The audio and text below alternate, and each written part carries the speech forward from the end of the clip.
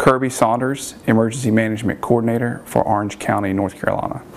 So the North Carolina National Guard is supplying logistical personnel to support our COVID response here in Orange County. Primarily that is in regards to a couple of different mission areas, one being our scarce resources management. So that is right now scarce resources are gloves, gowns, masks, and primarily any equipment needed for the healthcare infrastructure in our community.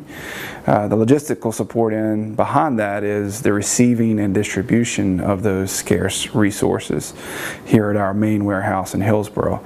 The secondary mission to that is the organization of donated non-perishable food items. So currently Orange County is operating a bulk receiving or donation receiving sites in 2 locations throughout the county 3 times a week. So Monday, Wednesday, and Fridays, there are 2 sites that are collecting non-perishable food items from the community. And those items need to be brought back to a central location to be sorted, inventoried, and stored for future distribution purposes. Our intention for those is for them to go to the nonprofit organizations that are currently conducting feeding operations in our community.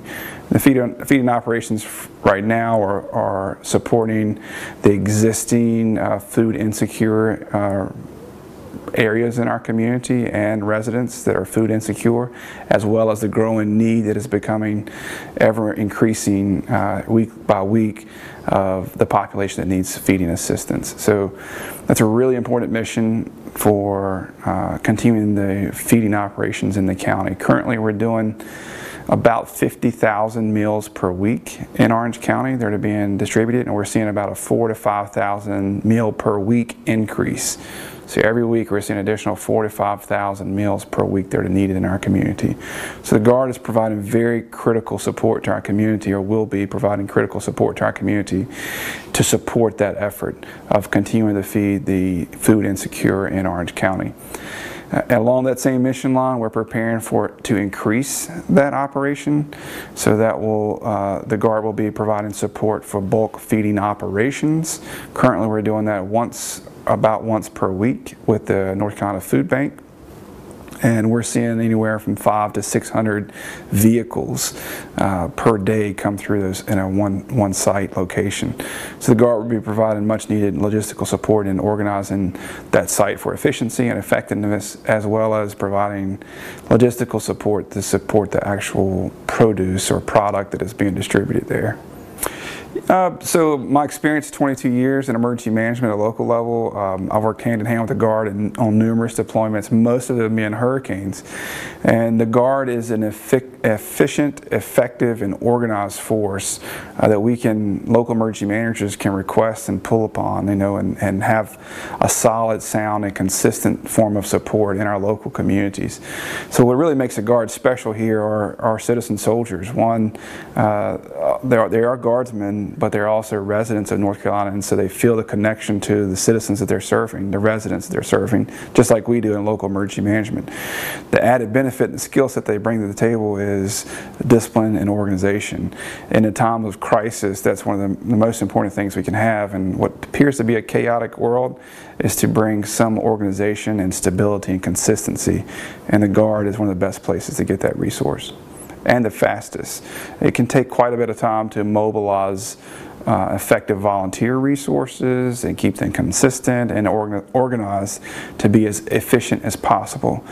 In a growing incident like COVID, and particularly all the challenges that come with that, we have to have a support mechanism that is both efficient and effective, but also flexible. And while volunteers provide a very important role, and we're using a lot of volunteers in a lot of our efforts, there are some areas like supply chain of logistics and feeding operations that we really need to do with precision and consistency and accuracy in order to make the process much more efficient in the long run to our community. And the goal is to support the community first and foremost, and that also means saving as many lives as possible, whether it be from infection from COVID or the healthcare workers to protect them so we can maintain our critical infrastructure of healthcare, or unfortunately that may mean providing food for people who have no other means to get it. I think the relationship, and we always pride ourselves in emergency management, 90% of what we do is relationship building, and 90% of what we do in a disaster is leveraging those relationships that are built. So the strong relationship that state emergency management was formed with state National Guard, and thus local emergency management with National Guard as well, it's a leverage of a relationship that we've had for many, many, many years, and we have known how to apply that force or that resource appropriately in any other disaster. We're leveraging a lot of what we normally do for any other disaster in COVID response in a lot of areas. The difference is how, at a tactical level, how do we do that with ensuring social distancing and some of the normal practices, and that's where the flexibility really comes in. So having the Guard be consistent and organized and keep flexible, that we are having to change how we perhaps do sheltering or bulk feeding operations. We're not able to bring people to one congregate location to provide hot meals in a large setting. We need to really flex that and do more drive-through operations, where the Guard, I think, is positioned and logistically can support big bulk operations. I think that's just a conduit and a normal carry-on from the relationship we've built for years on hurricane after hurricane and incident after incident. So if it wasn't for the Guard, we wouldn't be able to release those critical resources back to the jobs there's really essential healthcare frontline workers. The Guard is replacing those people so they can focus on providing direct frontline care. Okay, my name's Chase Boozer. I'm 13 Juliet, which is a fire direction specialist, and I'm part of the 5th of the 113th Field Artillery Unit.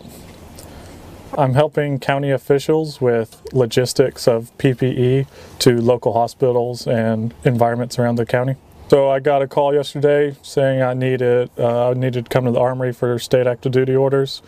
We came in, we drove down here to help with the local teams to pass out PPE equipment.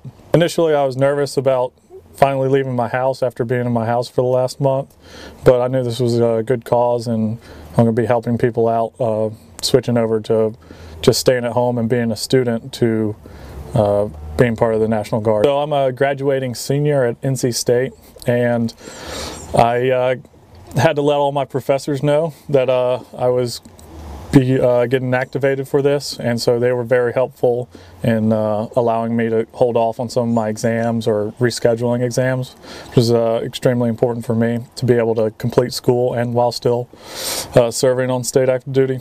It's tough, stressful at times, thinking about what you have to do on the civilian world and still perform your duties here, but I'm just doing it for the betterment of the community and helping out my neighbors and all that. I suppose it's my duty when I signed up to serve my area. I suppose I'm important because while the medical professionals are starting to become strained and they need extra help, we're here to come relieve them or give support to those who may actually